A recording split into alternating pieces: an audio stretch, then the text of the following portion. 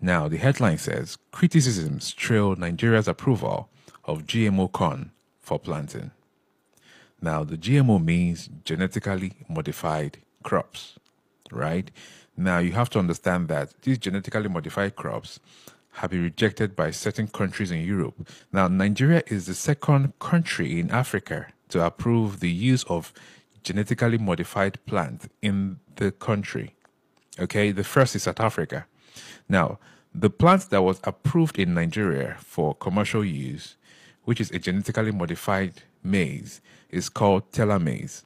Now, Teller maize is a maize variety that has been genetically engineered for improved insect resistance and drought tolerance to boost farmers' yield per hectare and also complement existing demand gap. Now, amidst concerns over the adoption of genetically modified crops in Nigeria, the federal government in January approved the commercial release of 4 Teller maize varieties for commercial planting in the country. Now, who's it going to benefit? Now, the biggest question.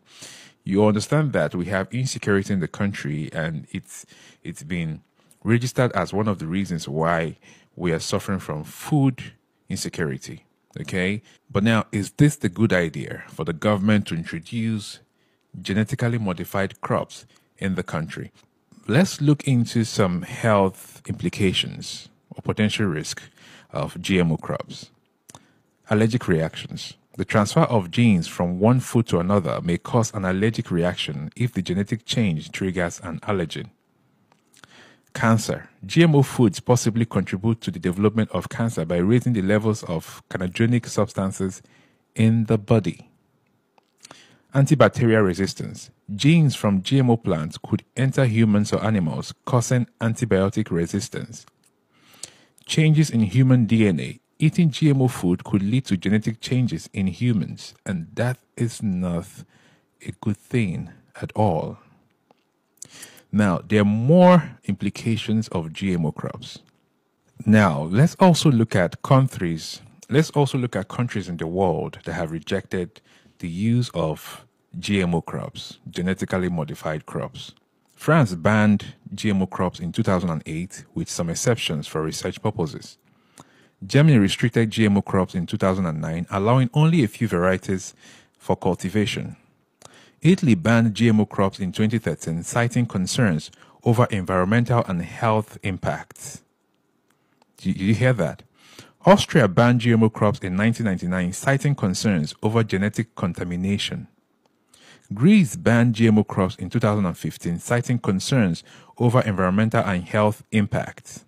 Hungary destroyed GMO cornfields in 2011 and banned GMO crops in 2012. Poland banned GMO crops in 2013, citing concerns over environmental and health impacts. Russia banned GMO crops in 2016, citing concerns over environmental and health impacts. Switzerland imposed a moratorium on GMO crops in 2005 with some exceptions for research purposes. Japan has strict regulations on GMO crops, with only a few varieties approved for cultivation.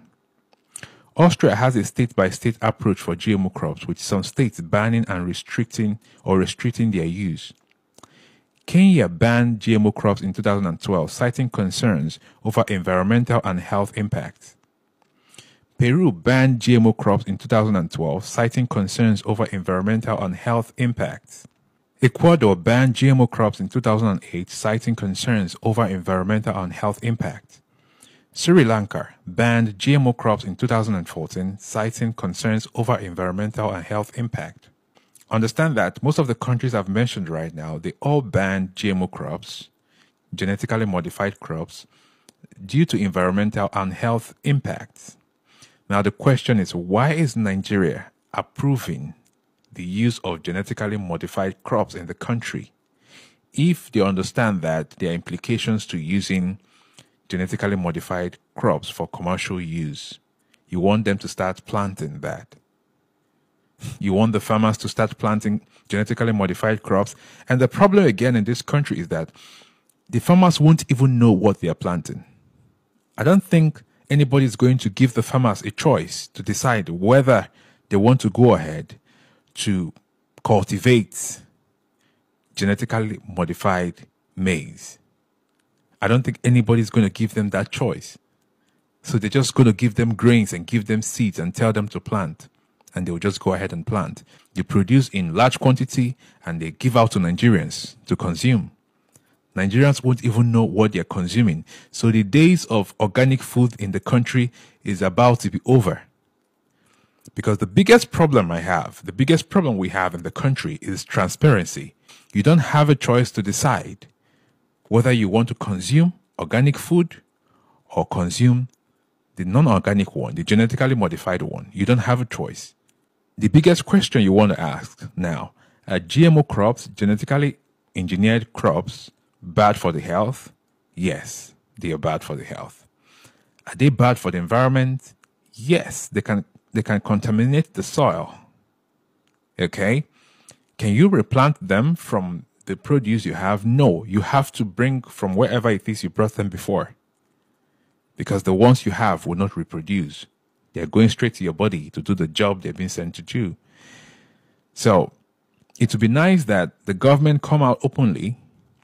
I know that they claim that they only commercialized it and approved for use, but it's not yet in the market.